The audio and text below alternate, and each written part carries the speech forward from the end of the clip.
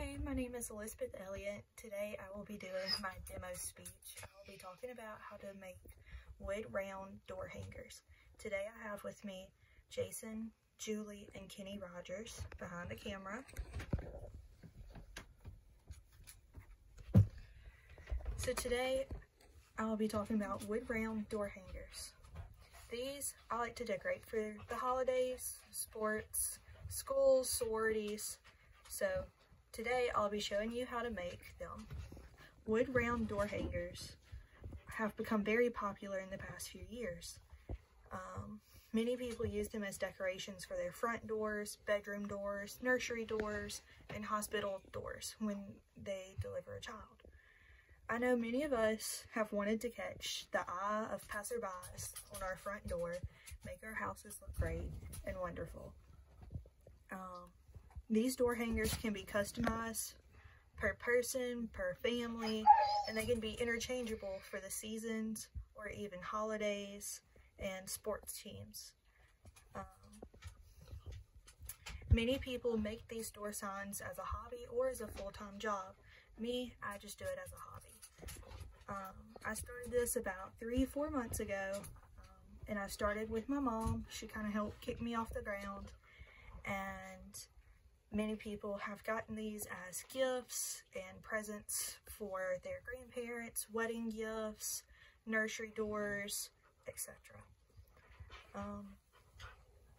I've sold many of these, most of them to my mom and to her co-workers as they are school teachers. So as the new year started, they got these door hangers for their classroom doors. I'm currently working on some door hangers for some fellow co-workers of mine, and now I just need to show you the items that I use in the supplies. So here is a plain 15-inch unfinished door hanger. So you can buy these individually or you can buy them in bulk at your local Michael's or some wood shops near you. I use one of these per door sign, and I also use stain for the wood. You also need rag, ribbon, florals if you want florals, paint if you paint it any style. I like to use vinyl to help me make patterns or to cut out letters because I don't have a good paint and hand style. So I always like to have a clean surface whenever I start. I get my wood board and I stain it first, and my painter's tape.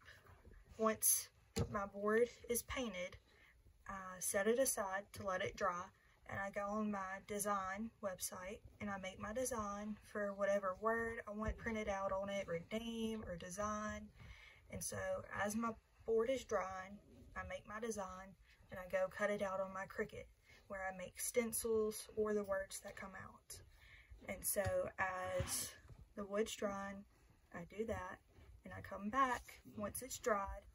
I then get my painter's tape and I tape it off either horizontally or vertically, wherever I like to, either halfway or above half, 3/4, whichever the design, and you paint it whichever color you want. I like to do basic colors for now, unless it's a customized board. While I have the paint drying, I start making my ribbon, my bows. So there's many different ways to make bows. I just watch other YouTube videos. I have one particular bow that I like to make. It's on my finished board that I'll be showing at the end of the video. Bows are a little complicated. It's not my forte. So as my paint's drying, I make my bow, and when my paint's dried, I go and I pull the ribbon, or I pull the paint off the painter's tape, and I start, make sure that my design is located where I want it, and I place it down on the board. I place it on the painted half, and I peel it back, pull it off, and then I start working up top. Sometimes I like to seal the board before I start my ribbon and the florals, and sometimes I don't. So after I do all of that, place my design on the board. I then get my board and I start working. Sometimes I do multiple decals or letters or designs, florals, it depends on the piece and whatnot. Here is a sign that I finished. It's a cow print, so I've cut out vinyl as a stencil for my cow, and I put the word welcome on it in vinyl, and I sealed it off with a clear adhesive, and then I have 2 different colored bows, and then my greenery, and I just used hot glue for that to staple it down, and it already has a little hook.